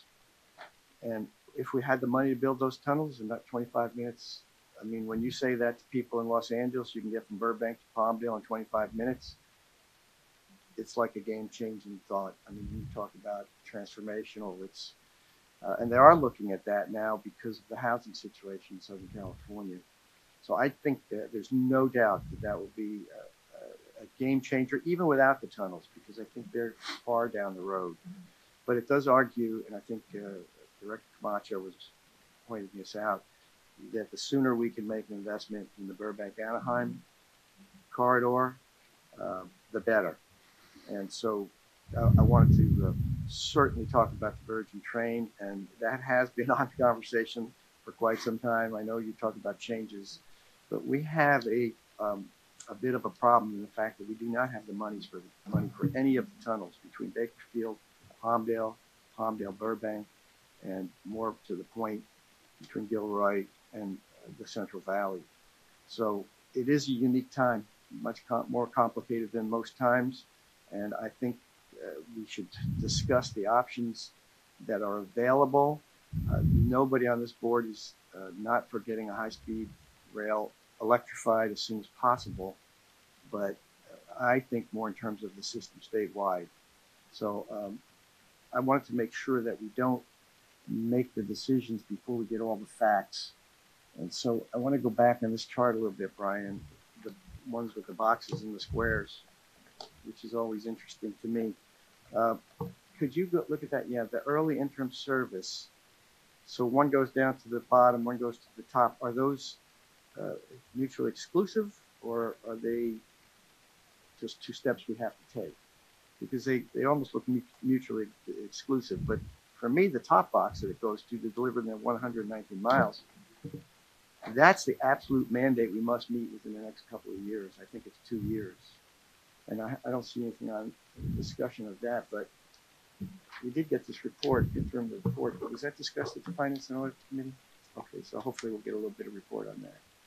Are these mutually exclusive decisions here, or are they? I mean, I know the electrification portion is the key issue that people keep talking about, but I think there are options within these two. I mean, we have to do the top one, period, end of discussion, and it definitely leads to the bottom one, depending on how we approach it. But there are a distinct set of issues in between there that I'm hoping we will get to discuss at some point. And I'll leave it at that unless you want to talk about it now. But if we're going to get a report on the well, to the extent upgrade. I understand the question, what's reflected here is that, first of all, we're very clear, and we've been very clear in our public discussions and documents on both the 2018 business plan, the 2019 project update report, and we will reiterate it again in the 2020 business plan, that our first priority is to meet our federal obligations. And so we will do that. That 119 will get done, and we will complete the environmental work under the timelines of the FRA document. The point that's being made here is where we locate operational and maintenance centers for electrified high-speed rail depends on where you're operating electrified high-speed rail. And if we are only doing the ARA grant, we're not necessarily operating electrified high-speed rail. So in that sense, it's a little bit different. I think the board's going to have to wrap their heads around the question of whether you want to spend between $15 and $20 billion on rail assets in the Central Valley and continue to run diesel trains, because that's the fundamental decision that's going to be before you. Is we are you're either going to spend that money and operate fast electrified rail, or you're going to spend roughly that money and have 119 miles and run some kind of diesel operations. But these boxes out here reflect things that are definitely tied to electrification.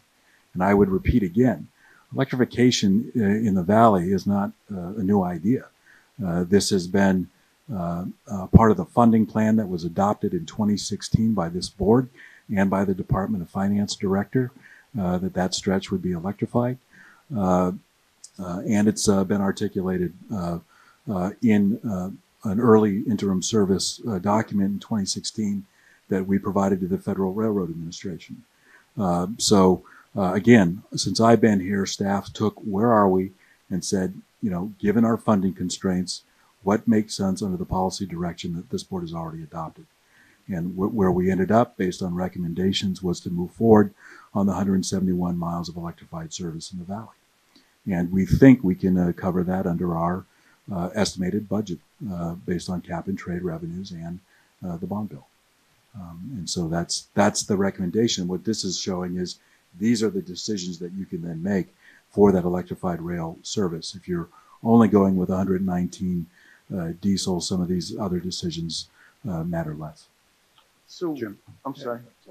So when those decisions were made in the 2016 plan, we assumed we had money to get through the tunnel. And that's why we actually moved from northern Southern California base, because I think there were 2 tunnels in the way there. So we moved north. And we adapted because we didn't have the money. We knew we wouldn't have the money to complete 2 tunnels in the south. So we adapted, and now we're faced with not having a tunnel in the north. So I'm not sure if the 2019 update report was an extension of like the business plan, because I don't remember that well, to be honest with you. When we did the 2018 business plan, whether we had knowledge of the fact that we wouldn't have enough funds. Yeah. I know that was in the 2019 update report. So again, it's going to be some complicated conversations, but I think they need to be had because it's not simply do 119 and call it a day. I've said before that if we did 119 and left it at that, with or without diesel or electrification, it would be foolish. It's absolutely mission critical that whatever we do, we build out to Merced so that we have a connection from the Central Valley to San Jose and to Sacramento. It's just a question of how you do that. And, I think it's going to be worthy of conversation.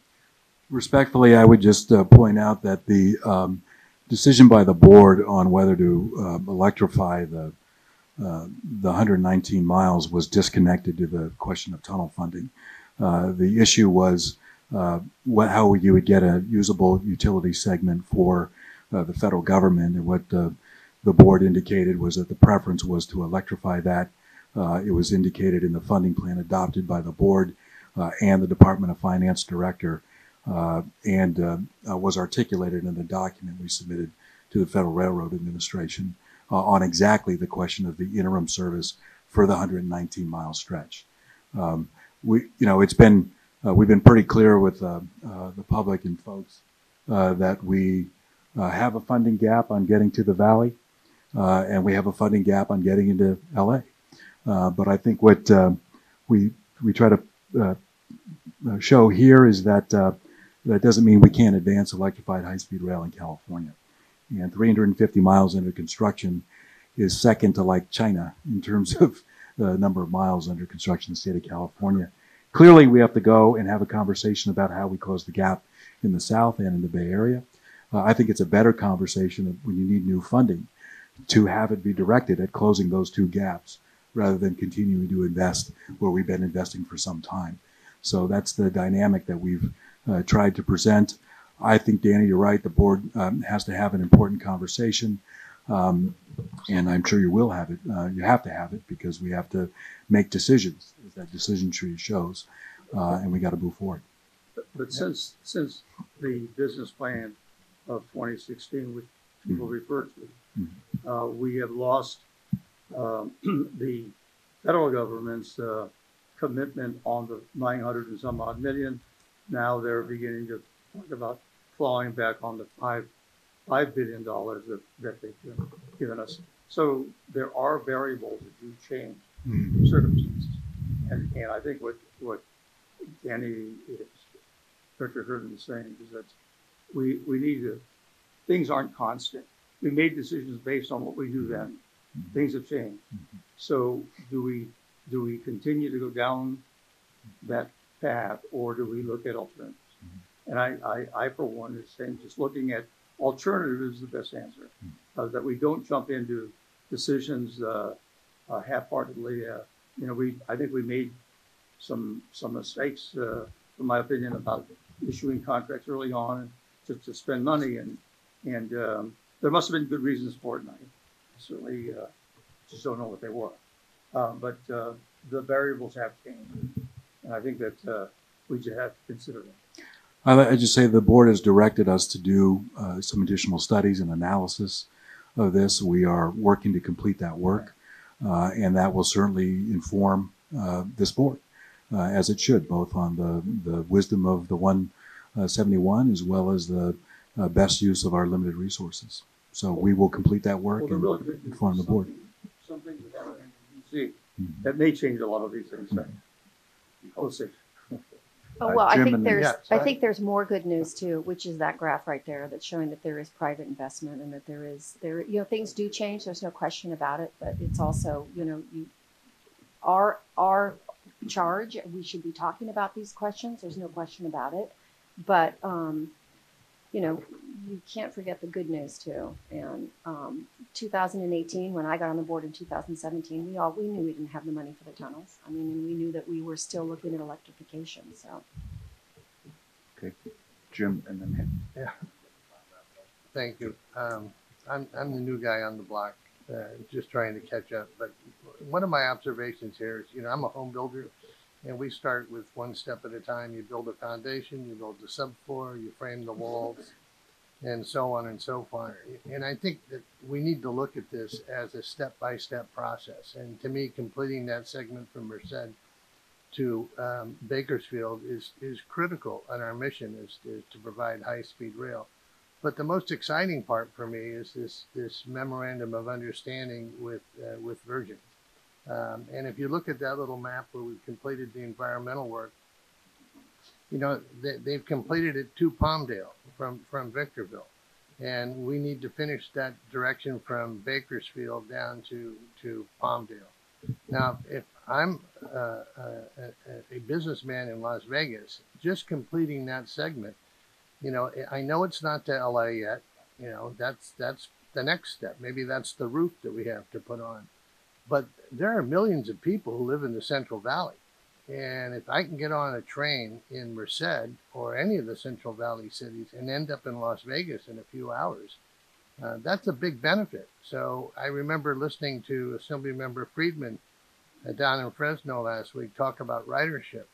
And I will tell you that if you complete that segment, you're going to really increase ridership on not only our line, but on the Virgin line. So those are just my observations. Henry? Thank you, Mr. Chairman. I just wanted to follow up on your comments. I mean, that's absolutely right. People need to remember there are millions of people that live in the Central Valley, and making that connection to Vegas is a win. just as it is going to Los Angeles.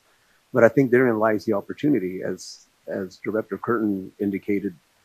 You know, we absolutely should be looking at increasing our cap and trade, increasing the pie, not taking the pie from one piece or one place to another. So obviously, I know staff is focused on that, but whatever we can do to help that effort, we should. And you know, something Commissioner or Director Camacho said at our last meeting, which stayed in my mind, with the opportunity that Virgin brings to us, I mean, we absolutely should be talking in greater amounts of time with them, as well as the money in Vegas and the money in Los Angeles that will have direct benefit of that line extending in LA. And to that end, you know, I don't know if this board does ad hoc committees, but we have some pretty talented people on this board and people that are very connected in those parts of the state. I mean, that we should absolutely be using those talents to open additional lines of communication with those folks. We need to then raise more money from the private sector. So I would just offer that, but I also just wanted to hit on a couple of points. One is, completing the first segment and meeting our December 2022 deadline.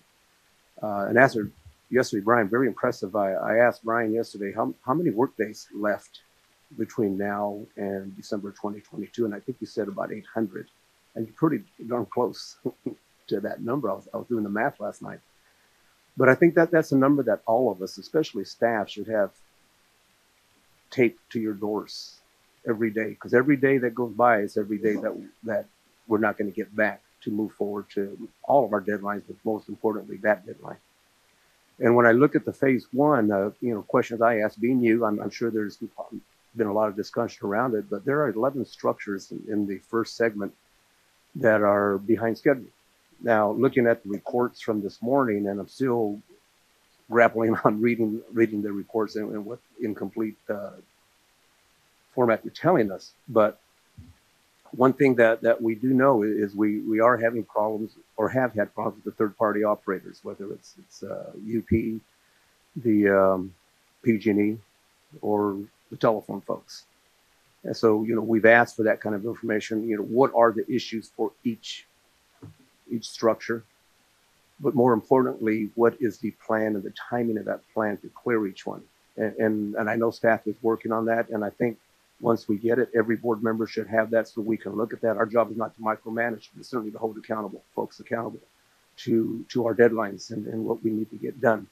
And I think once we have that, then we match that against that 800 days.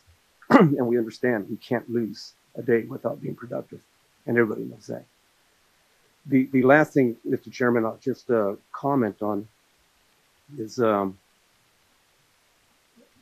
last chart that was presented. And I just wanted to give a Valley perspective. When I understand that we all know, there's this discussion about decision making and the timing of decision making and whether we're going to go from Merced to Bakersfield. And there's I think operational issues may be attached to that, and there's political issues. We all know that.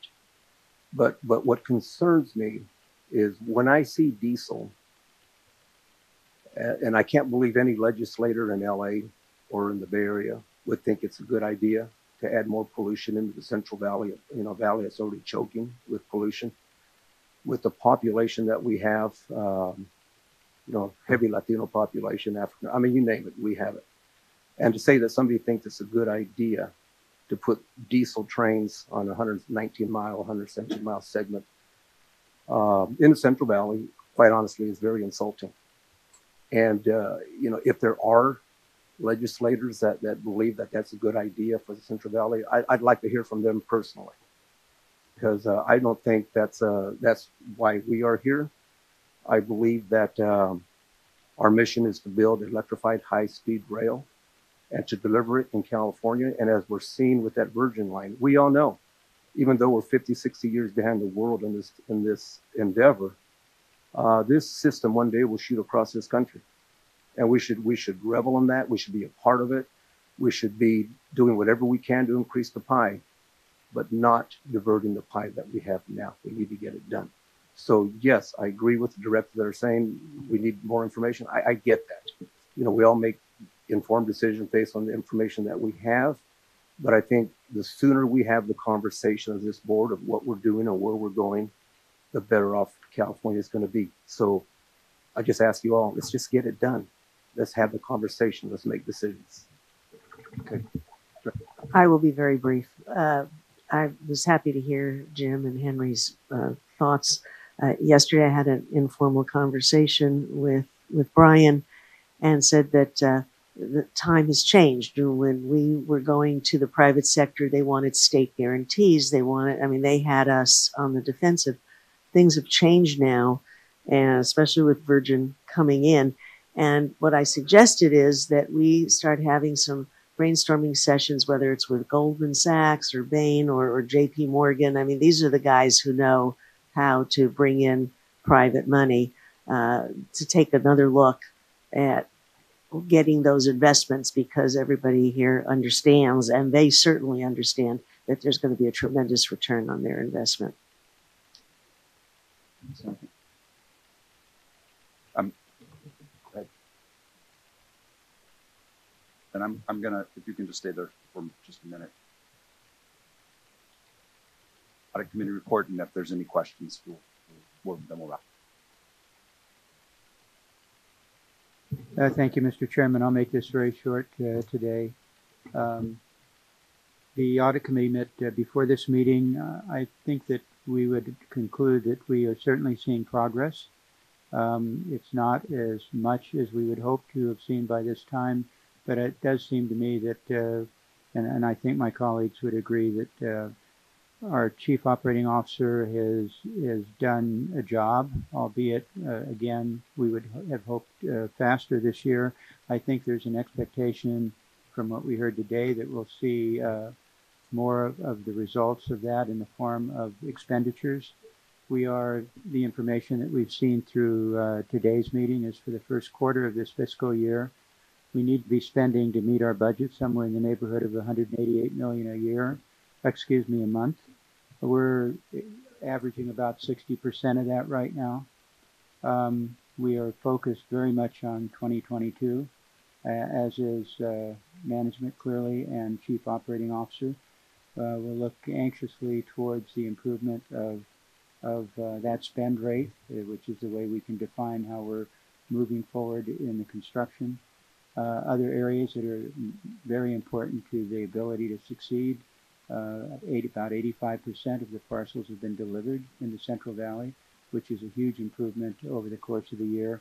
And in the third-party areas, I think 94 of 114 agreements have been entered into in the Central Valley. Those things have been very much a part of our inability to move this project forward. So when I say encouraging, I think that is encouraging. We've now got to, and I think that what we've done, or what management has done, is they've placed the appropriate tools in place with the agreements that have recently been had in CP 1 and 2, 3 with regards to giving the design build contractors an opportunity with a little excuse for moving the project forward. So I would say we're cautiously optimistic. I think we've got a substantial task ahead of us for 2022. And what I like is the clarity of the information that we're receiving. We just got to see if that clarity now comports with the performance. I think that's about it. Okay. The other, Dan? Just one comment. I'm actually, happy to hear your report, because for me, and I keep raising this at the meeting, this is mission critical. And if you want to talk about confidence, that's just the one thing. I'm sorry, if you want to talk about confidence, this is the one thing that's going to either build or break confidence. I'm not as worried about the national situation as many may be. It is what it is. We'll have to deal with it, whatever it is. But it is a pretty strong leap from where we're at in terms of spending. I know it sounds like a lot of days, but it's actually a lot less than it sounds like, because it's 24 months, 25 months. And there's really, unless you start working round the clock on weekends, which is going to be, we'll meet the burn rate if we do that. And if we have to, we have to. I'm really pleased that it's moving forward. I know we have a lot more to do. Thank you. Okay. Any other questions or comments for F&A committee? Okay. Just make a couple of closing comments, and then I don't think we need an executive session, so we'll adjourn. This was a very encouraging meeting. I felt that as Vice Chair Richard said, the clarity and progress about what's happening on the F&A committee's discussion was very helpful. This is hard work, and I really want to express my appreciation for all of the team's work in staying focused and ensuring, as Mr. Curtin said, that this is really about delivering what's in front of us. That's been a very important focus of this board and the staff, to make sure that the most important thing in the near term is that we deliver what we've committed to do. And I'd like to commend everyone in making progress on that front. So thank you. I'd also like to say, from my standpoint, having participated in a number of the conversations with Virgin Trains through my role, I chair the IBank as well. This is a really important statement of sophisticated private capital saying they believe in the commitment to electrified high-speed rail in California for the long term. They would not be making this kinds of commitments unless they believed there was something here. An important element of delivering in the long term the promise of electrified high-speed rail for California is that we are going to have that commitment from sophisticated private sector investors as well. And to me, it was a very encouraging movement. So that's why I wanted to make sure you spent more time on it, Brian. So thank you on that front. I look forward to the ongoing conversations. We've got some important decisions in front of us in the next couple of months. We have important reports to the legislature early next year. And it's important that we keep our head down and deliver this and make something great for all Californians. So